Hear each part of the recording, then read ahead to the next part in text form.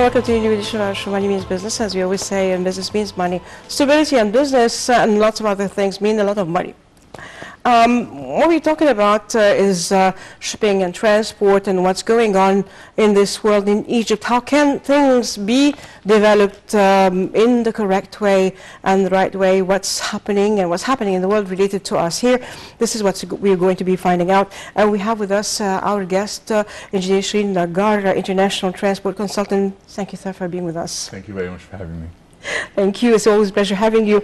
And before starting and going for a short break, there is a lot happening actually in Egypt, and President Abdel Fattah al-Sisi held a meeting on Saturday today with the Prime Minister Dr. Mustafa Madbouli and Minister of Finance Dr. Mohammed Maït. Presidential spokesperson Ambassador Bassem Radi said that the President directed to resume following up the repercussions of the coronavirus pandemic globally and regionally to reach the best financial vision to deal with the crisis and to maintain the benefits of the state's economic reform.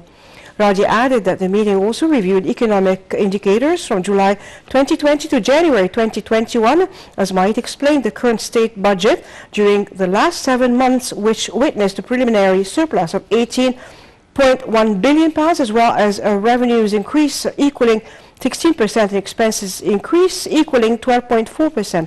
The budget details also showed a retreat in deficit rate from 4.6% to 4.4% year on year. Meanwhile, the Minister of Finance pointed to the notable growth in the state investment rates in different fields, particularly in infrastructure and services. Maït also tackled the ministry's efforts in digitalizing its institutions, renovating the taxing system, issuing hard currency bonds, and upgrading the customs patterns in different logistical ports.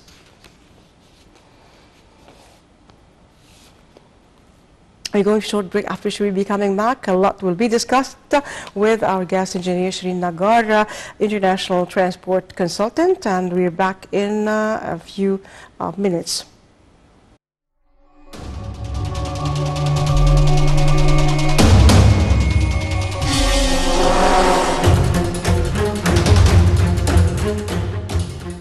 The latest report issued by the United Nations revealed that Egypt's GDP recorded a growth of 0.2% in 2020, and it is expected that Egypt's GDP growth will leap to 4.5% in 2021, despite what was left by the coronavirus pandemic, or COVID-19, of devastating economic and social consequences around the world. The Economic Growth Outlook for 2021 report said that the expected increase in Egyptian GDP growth is supported by a strong recovery in domestic demand and the absence of severe restrictions on the balance of payments. According to the data contained in this report, this increase places the Egyptian economy at the forefront of the most developed African economies in 2021. The report expects Nigeria's GDP to grow by 1.5% in 2021 after contracting by 3.5% in 2020, while South Africa's GDP is expected to grow by 3.3% in 2021 after a contraction of 7.7% in 2020. The report shows that after a contraction of 3.4% in 2020, Africa is expected to achieve a modest economic recovery with GDP growth of 3.4% in 2021, depending on increased domestic demand and improved exports and commodity prices. UN Secretary-General Antonio Guterres said that they are witnessing the worst health and economic crisis in 90 years, and they must remember that the choices they make now will determine their collective future.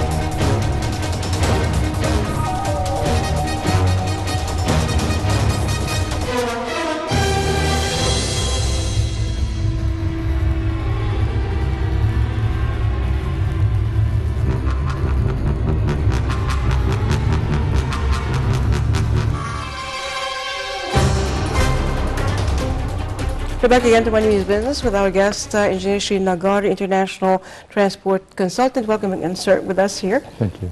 Well, a lot is happening. You know, let's not, like review like every time what's happening, but we want to know the new things. Well, when we talked before about Project 675, what are the ramifications and the development and the progress in Port 675? And again, what is Project 675 to remind the viewers? Project 675 is a project, a code name to a project aimed at creating one of the world's largest maritime hubs in Egypt.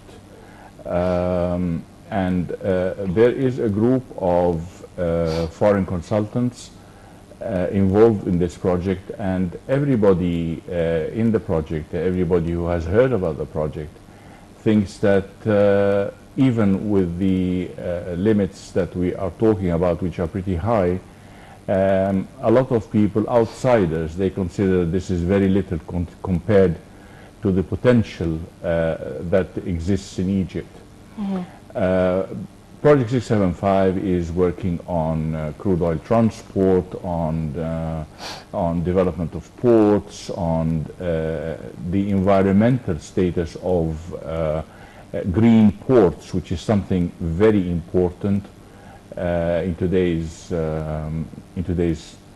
era. Basically, we need to have clean ports. Not just the water in the ports to be clean, and the air also needs to be clean.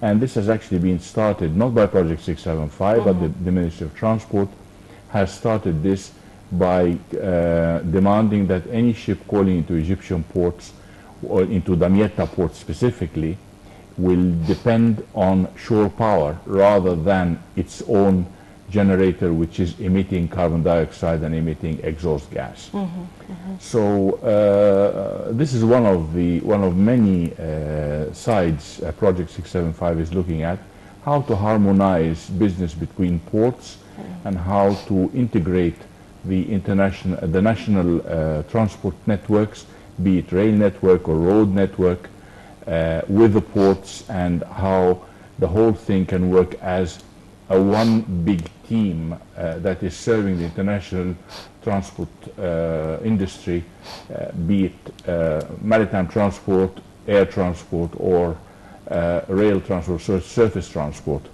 Of course, we concentrate more on the maritime and the surface transport because that is where the bulk of the business takes place. Definitely. And the progress happening there? Well, it is progressing, but you see the problem we have, again, whenever we come into a situation where this is a project we want to develop, what do you think? Then we immediately collide with the old and the ancient legislations. Mm-hmm. And this has been a chronic problem in Egypt for a very long time. So they're saying like it needs, again, a revision and the old legislations concerning maritime transport?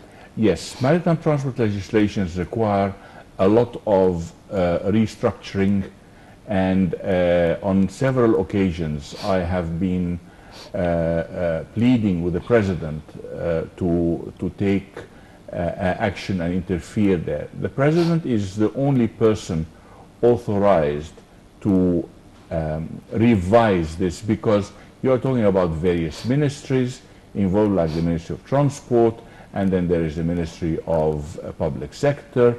There are ministries that own facilities within the ports that are not really working in harmony with the ports. There is a lot of legislation that needs to be revised and restructured properly in order to give Egypt the boost it deserves.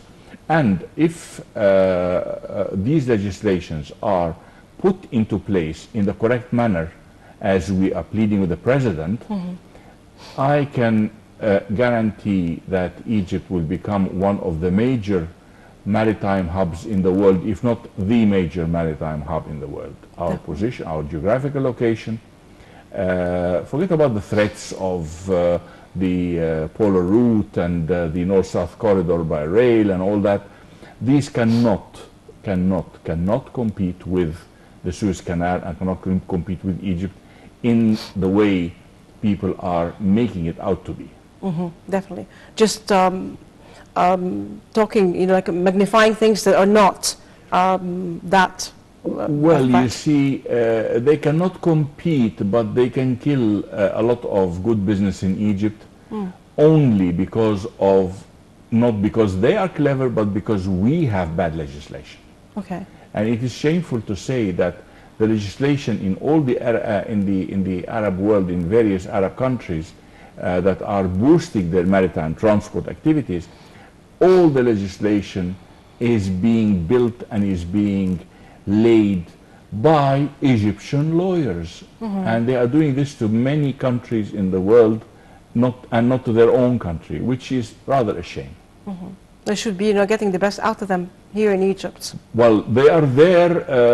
If they are called upon, I am sure, I can guarantee you that they will come and they will rush to serve their country. Definitely, definitely.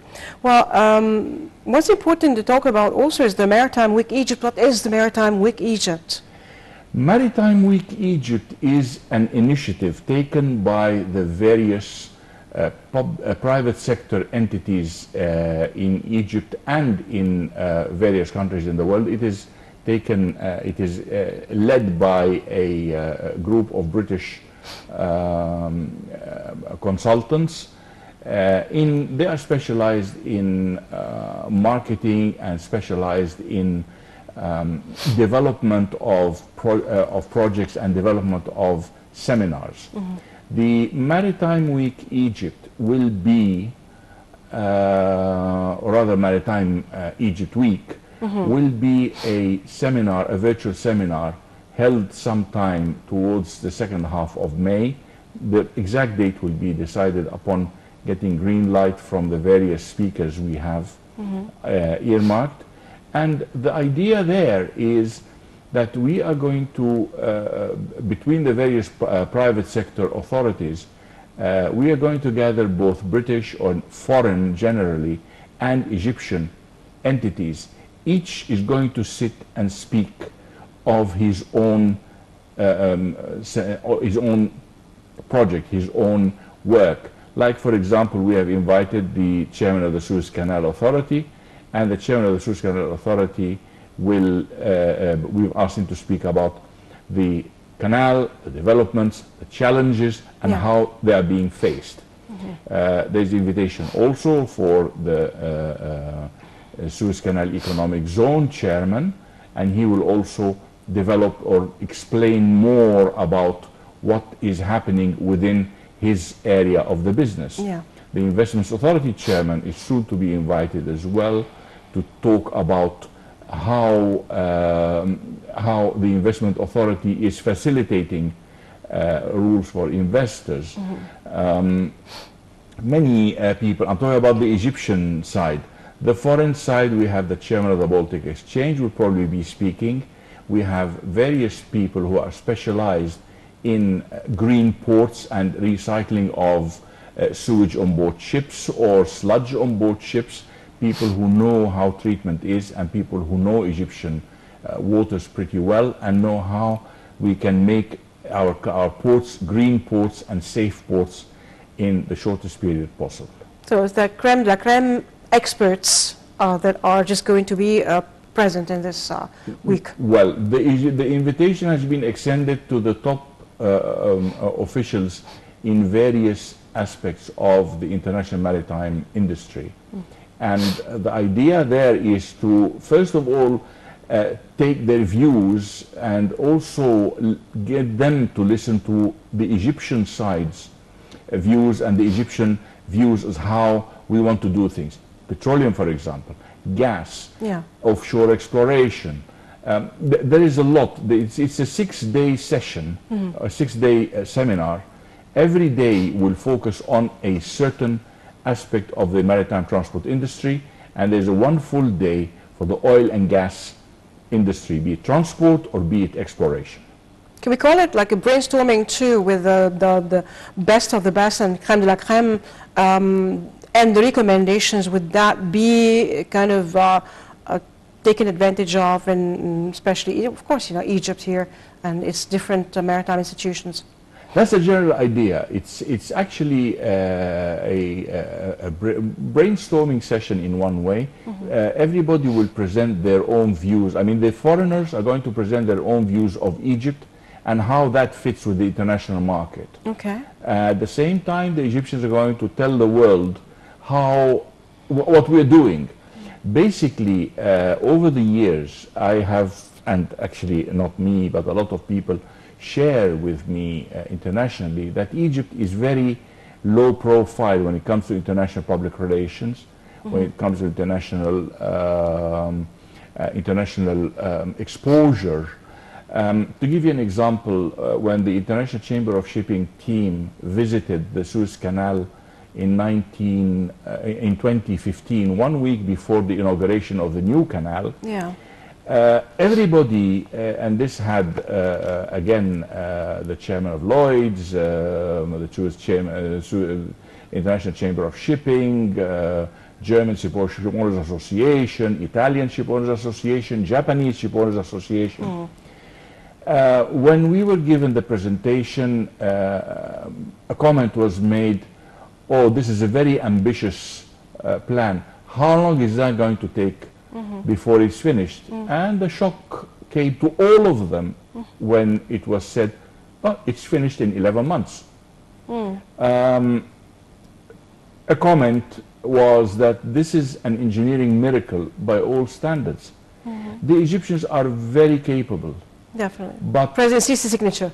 Exactly. Yeah. Exactly. But you see, the problem is that President Sisi's signature is only reflected in Egypt. And on an international industry like transport, like shipping, his signature must be shown to the outside world. And this can only be done through seminars like this, through better public PR exposure to the world. I mean, nobody knew that the Suez Canal is going to become two ways. And all they thought, the group came and said, well, we thought you're going to be a bit of an expansion here, a bit of expansion there, or you're going to make a sharp turn, slightly less sharp. Or they did not imagine in their wildest dreams that, the magnitude of the project. Nobody knew about it. At least, okay, fine. Internally, we know all about it. Television is saying about it all the time. What is happening internationally, and this is an international business. This particular area, the Suez Canal, is not in service of the Egyptian economy as much as it is in service of the international shipping industry. Yet, not many people in the international shipping industry knew about it. International Chamber of Shipping, which is supposed to be the link between any entity and the international shipping community, had very little idea about it. Yeah. Lloyd's, many, the whole group, they really did not know much about it.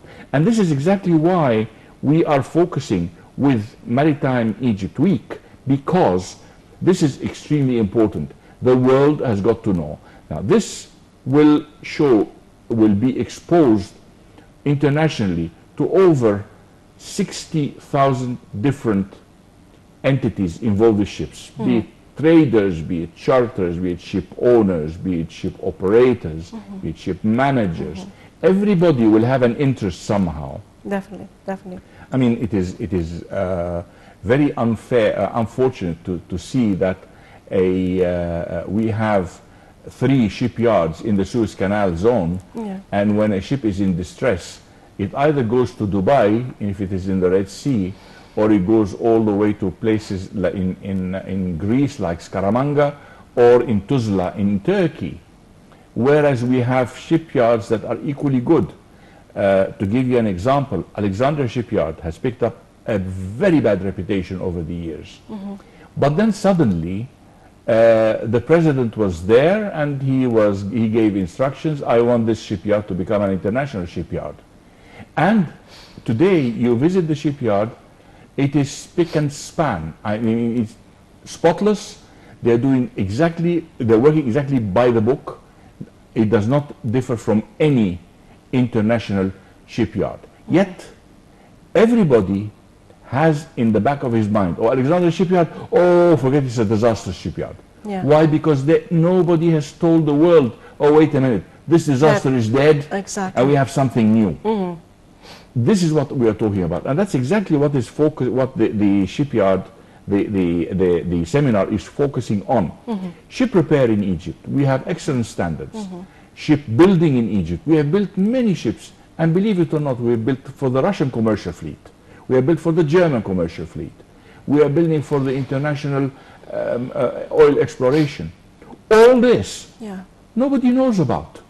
Why? Not because they are ignorant, no, but because we are silent. And we should just expose it to the world, show the world how things develop. Show the world what you want to do. Definitely. Show the world what we are doing. This is Egypt. This is Alexandria Shipyard. This is Suez Canal Economic Zone. This is the Suez Canal. Why spending more going to other ports, or shipyards when you have it here? Exactly, and that is one example. The second example that you have with the COVID-19 crisis, many countries are stopping crew change on board ships, and this is causing disasters. It is becoming a humanitarian problem. Come here, watch what is happening. The chairman of the Suez Canal Authority, by one contact with the International Chamber of Shipping, he turned things around completely, making Egypt and the Suez Canal the biggest crew change hub in the world today. We have rules, we follow the rules, we follow the IMO rules, and we follow the ICS rules, and the Ministry of Health rules in Egypt.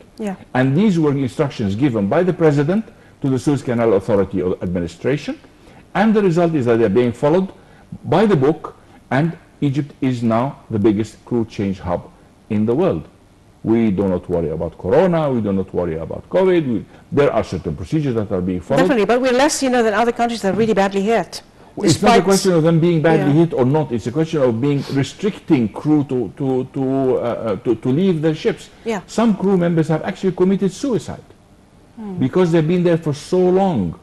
Only a few days ago, on one of the international press shipping circulars, a crew member hung himself. He's been there, sitting there 24 months, doesn't know anything about his family, he wants to go home, he can't, and in the end he got so depressed he hung himself. Hopeless. We've had in the Suez Canal, or just outside the Suez Canal, a couple of people jumped ship actually and tried to swim ashore. They didn't quite make it, and they were saved, but again, this is because they're so desperate, they are finished, they're fed up. Now when the Suez Canal Authority comes in, steps in, and organizes this, and they have organized it brilliantly, I have to say. I mean, we had a problem with the quarantine being delayed because their boats are slow. We complained to the Suez Canal Authority, gentlemen, quarantine boats are very slow, there's a lot of delay on the ships. They positioned inside 1 hour 2 boats on each end of the Suez Canal to serve the quarantine, to speed up crew change and crew, they have to do the PCR first before they can allow crew on board. And quarantine goes on board the ships to do that. If the quarantine doctor is delayed, then the ship loses a convoy. It becomes a chain of delays. The minute you told that, and that I was involved with personally, I spoke to the Suez Canal Authority, inside 1 hour, there were 2 standby boats on each end of the Suez Canal to serve the quarantine in order to speed things up. This is what I'm talking about. Nobody internationally knows these things. And this is exactly what we want to tell the world. Exactly. And that is where Maritime Egypt Week comes in. Comes here, with all these people. We are going to tell the world what we are doing, and the world is going to tell us what their impression is of what we are doing, of our country, and how we can be of better support to the international shipping community. Definitely, definitely. We're going to a short break, after which we'll be coming back, resuming our talk. Stay tuned to us, don't go away.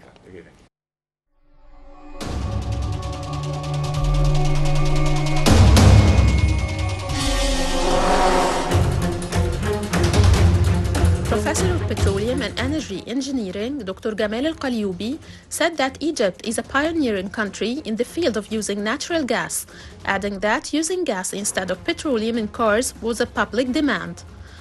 Al-Qalyoubi explained that converting cars to run with natural gas does not affect the movement of the motor, and all the capability of gasoline 92 are available in natural gas. Dr. Gamal Qalyoubi revealed that all types of cars can be converted to natural gas, but in the event that the motor has an efficiency of not less than 70% and the state has an infrastructure provided by the Egyptian petroleum sector. Engineer Tariq Al-Mulla, Minister of Petroleum and Mineral Resources from Luxor, announced that the trial launch of the MOP Station app as one of the services provided to citizens to identify the locations of the supply and service stations of all marketing companies operating in Egypt for easy access and benefit from their services.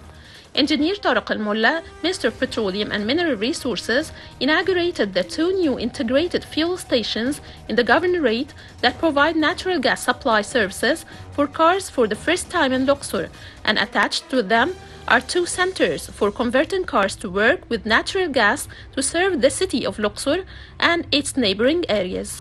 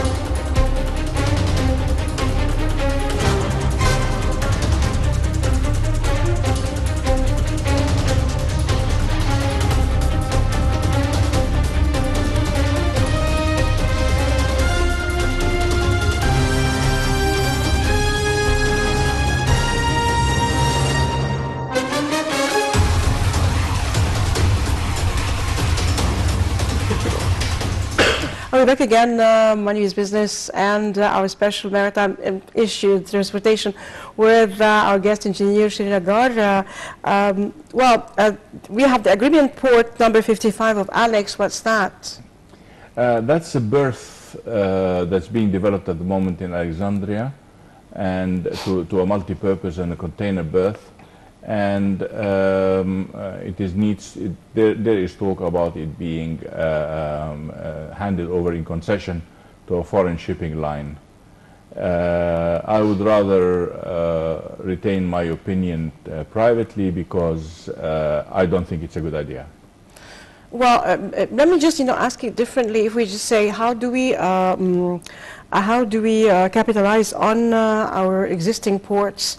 And how do we prevent extracurricular activities of other companies that can come in the market and really make bad use of the opportunities presented to them in our ports? Well, to be very blunt, Egypt is losing colossal amounts of money on account of allowing foreign agencies, foreign shipping bodies to control and concessions on Egyptian sites. If an Egyptian company is acting as an agency for some line they will earn commission on freight, they will earn agency fees, and that is in foreign currency that will come into Egypt. And they will earn their various administrative fees, which are in Egyptian currency.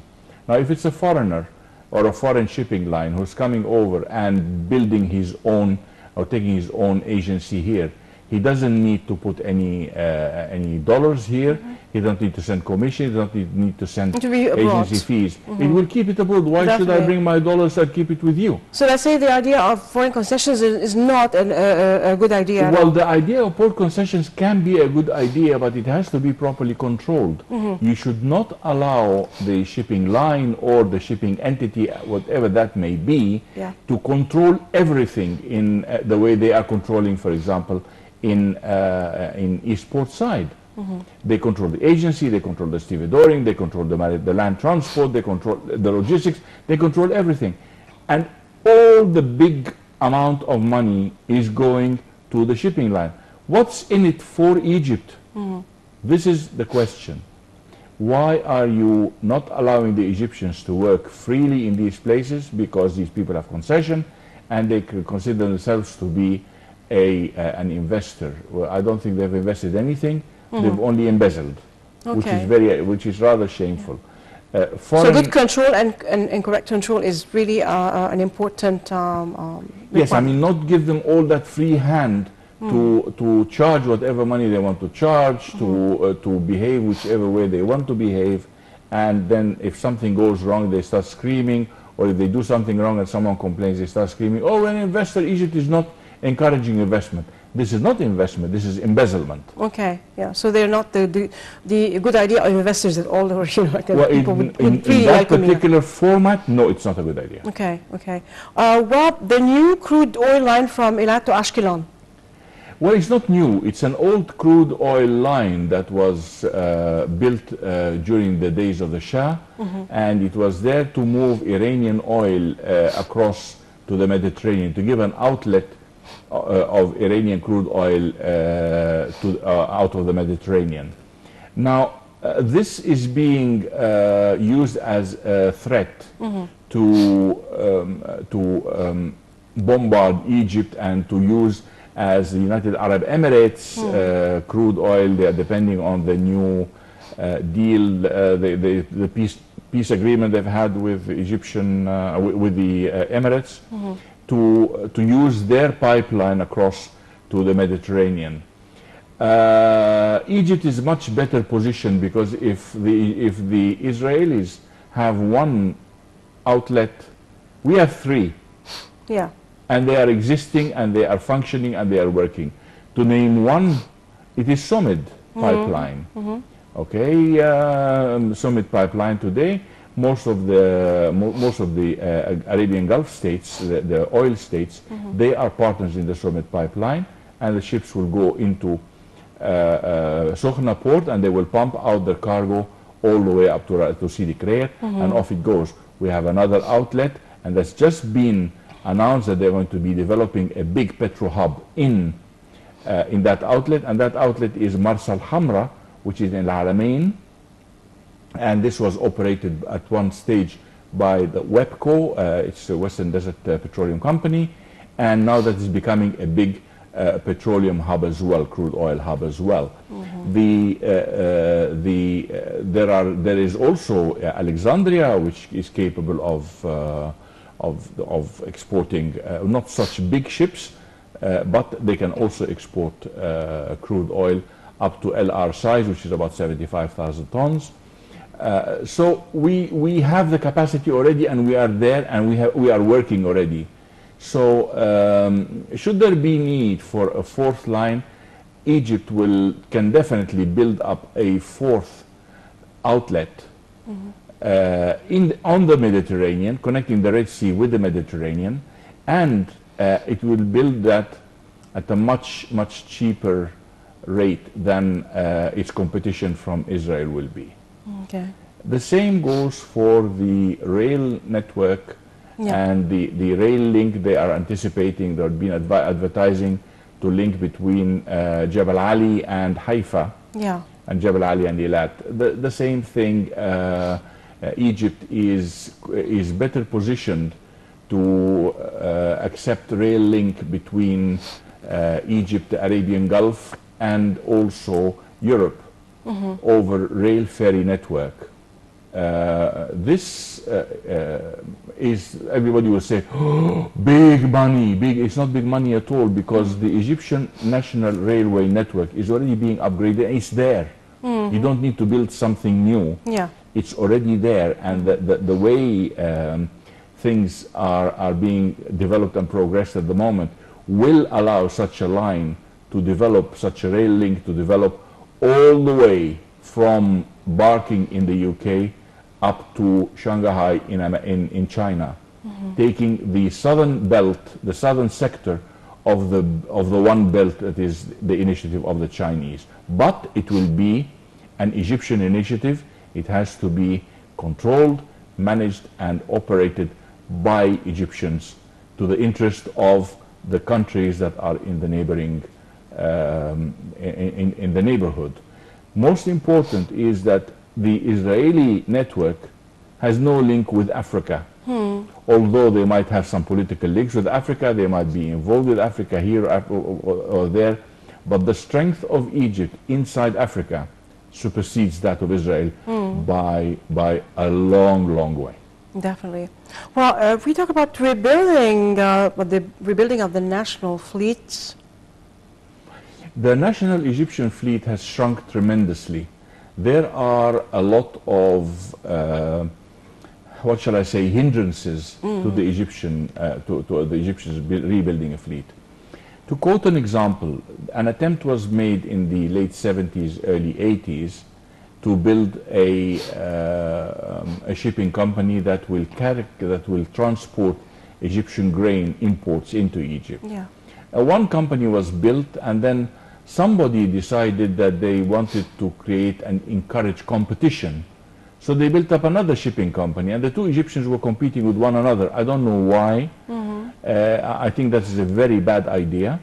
But the result was that the two companies started losing so much money that they merged the two companies again into one company. Now, another long, loud voice is being made today. Oh, we're going to build another shipping line. Are you going to make the mistake, the same mistake, the third time over? On the crude side and on the tanker side, the situation is different.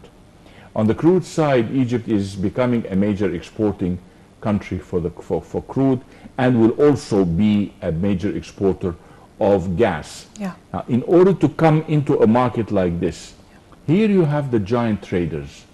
Other than the majors, you have the traders. Traders are not really oil companies, they're simply traders.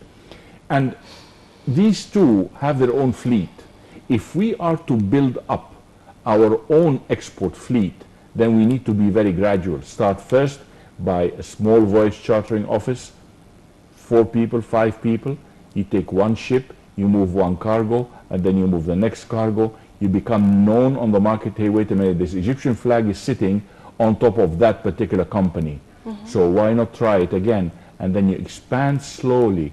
This might be a tedious operation, but it is a must. Instead of going in and building up a fleet for $300, $400, $500 million, and then in the end sitting there losing money, and that fleet is going to cost you money day in and day out because of the running and the operating expenses.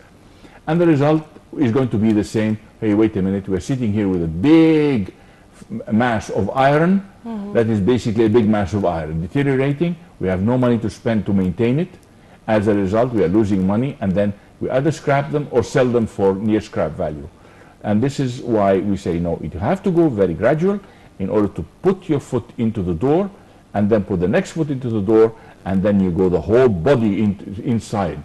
But you do not go and say, all right, fine, I'm going to push it to the door when it's closed. The door will never open. If you break it, you probably break your shoulder first. Definitely. Well, you know, these days they are building Abu Qir port. What's the story behind it? What's going to happen in that? Abu Qir port is a part of a network of ports being built. You have Abu Qir, you have West Alexandria, you have Gargoub, you have South Safaga. several ports, and also El Arish. These ports are complementing the commercial ports in Egypt. But what I feel is a good thing about these ports is that they are run, or they are following military protocols in the management, that is. In other words, there is no such a thing as, oh, excuse me, I'm going for a coffee break. Oh, the crane driver is not in the mood today, he wants to be paid a little bit money under the table in order to be able to discharge the ship faster. Or, oh, wait a minute, the pilot is not ready to go. No, we're talking here military. It is either you behave and either you follow the protocols or you go to court-martial. Ah, okay. Yeah, that's what I've seen. Yeah. And that's it. And after the revolution, I have to say that this revolution has brought out the worst of Egyptian manners, or also worst of Egyptian attitudes and so on. That is not to say that all the Egyptians are bad, quite to the contrary. But the worst people will always surface much quicker than the good ones. The bad ones surface quicker. And the result is that we have seen much more corruption, we have seen much more negligence, we have seen a lot of negative attitudes, we have seen a lot of negative problems that can reflect on the general economy.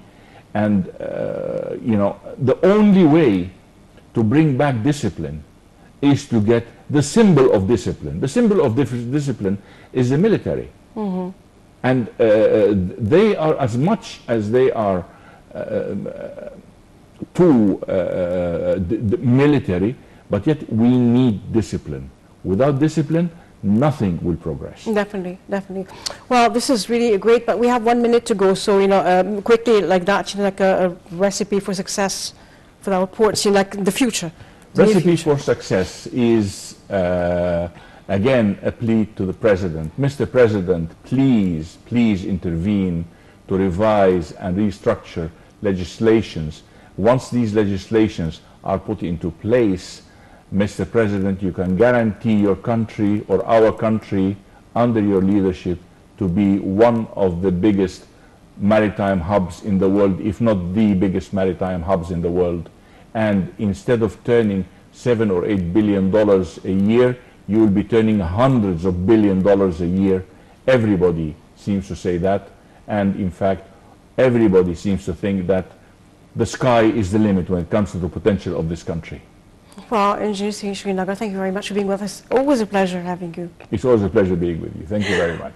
Thank you. And as we always end, God bless Egypt, God bless Egyptians, God bless our President, our Army, our White Army, and our police. And as we quote from the Holy Quran, ادخلوا مصر إن شاء الله آمنين, enter Egypt, God willing, safe. And from the Holy Bible, Mubarak, Shabi Misr, blessed be Egypt, my people. I'm Nermin Nazim signing off. We'll see you again next week. Goodbye for now.